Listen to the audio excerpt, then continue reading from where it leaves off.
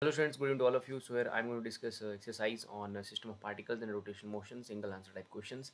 So let's start with the first question. The center of mass of a body is moving with uniform velocity of 10 centimeter per second. The forces applied on the body which are in equilibrium. So the velocity of center of mass would become. So students basically यहाँ पर जो particle है जो centre of mass है उसका velocity है 10 centimetre पर second, लेकिन इस पर लगने वाली फोर्सेज जो है इक्विलिब्रियम में है. So it means that when ever forces are in equilibrium means net force on the body is zero, so the velocity of center of mass will remain unaffected, so its answer is 10 centimeter per second. So पहले का answer ready. A firecracker following a parabolic path explodes in mid-air. The center of mass of the fragments will follow a path. So students basically again similar problem है. So जो explosion है, in this all the internal forces are involved, no external forces are involved there. So because of that, if no external forces are involved there, the center of mass will still follow the path जो पहले follow कर रहा था. So that is parabolic. So answer should be parabolic along the same parabola. So इसका answer है option C there. So because no external forces are involved, so the center of mass fragment will follow the same path like parabolic path. So C is the answer.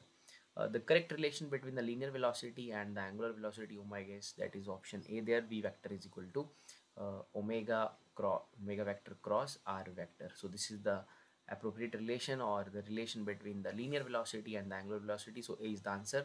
The next question is the expression for the torque in the polar coordinate. So in the polar coordinate system, the relation for the torque is simply torque is equal to r cross f. Yeah, simply we can write rf sine phi.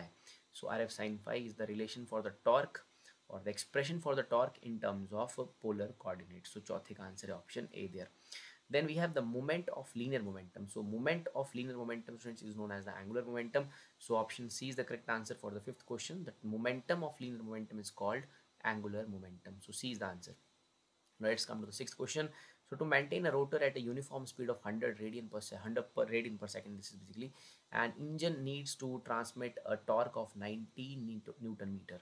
So power of engine must be, so power is basically tau omega. So this is the relation torque omega. So इससे हम power calculate कर सकते हैं. So power is like torque given है question में 90 Newton meter.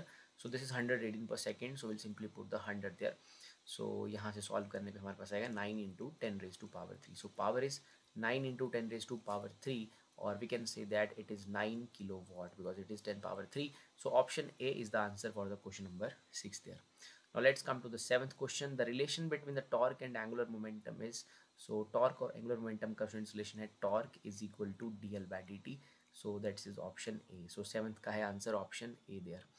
It is similarly like when we talk about the force is basically dp by dt. Similarly in the rotational mechanics, the torque can be written as dl by dt. Then eighth question, a rigid body is said to be in translational equilibrium when its velocity. So body is in translational equilibrium. So if its velocity is zero or it is moving with some constant velocity. So option C जो है इसका सही answer है. Constant भी हो सकता है और zero भी हो सकता है. So body is in translational equilibrium if its velocity is zero or it may be constant. So question 9 का C 8 का C आंसर है. So then let's come to the ninth question. A rigid body is said to be in partial equilibrium. Sometime body is in the rotational equilibrium, sometime it is in the translational equilibrium. So body, that type of equilibrium is called partial equilibrium.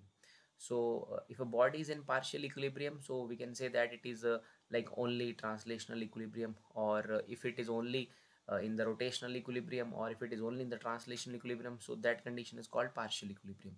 So option C is the correct answer. Like for example, if a body is only having translational equilibrium, then the equilibrium of the body, entire equilibrium of the body is said to be partial. And if it is only in the rotational equilibrium, not in the translational equilibrium, so its equilibrium is partial equilibrium. So A and B both, it means that option C, that is either A or B, both can be the answers for this question. Thank you very much.